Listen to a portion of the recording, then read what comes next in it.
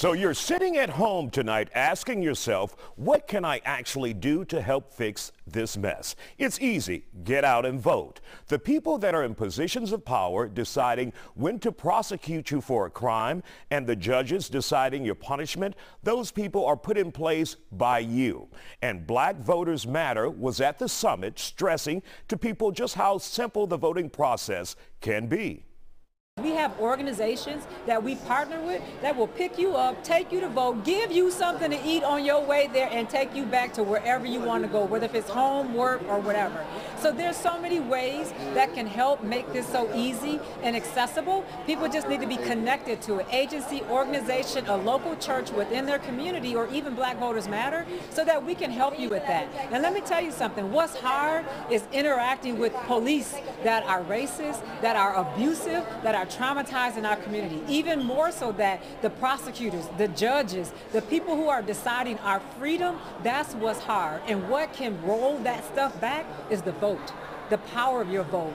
I think most people don't understand, especially at a local level, how much their power has in their vote. When you talk about city and county, where the resources come down that really meets you in your living room, that decides if you have a house, a roof, utilities, water, and heat and electricity, how the vote really is impacted. If you are trying to get from point A and B and you need public transportation, childcare, all those things that matter. People haven't connected how representation really matters in their day-to-day life, because they're not checking for their local official, their state and federal elected officials. So, and they're not checking for us when they should be writing checks to us. Our children who are being incarcerated at a much higher rate than their white counterparts. That's what's hard.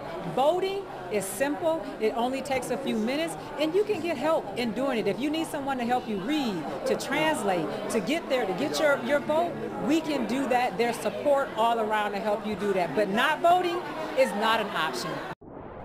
Now we have some more helpful information for you. You can check right now if you're registered to vote by visiting your local county's website and looking for the voter registration tab. If you're not and want some in-person help, you can register at most public libraries or your county's election office. And if you're still confused, no worries. Simply Google voting help in my area and you'll find plenty of groups out there like the one we just heard from. They're more than willing to walk you through the process, and don't forget, being able to vote is your legal right, meaning you must be given time off from work to take part in the voting process. Don't let anyone stand in the way of you exercising your right to vote. Now, at the end of the day, voting is the easiest and most impactful way to get people that align with your values into positions of power. So enough with the excuses. You're either part of the solution or part of the problem.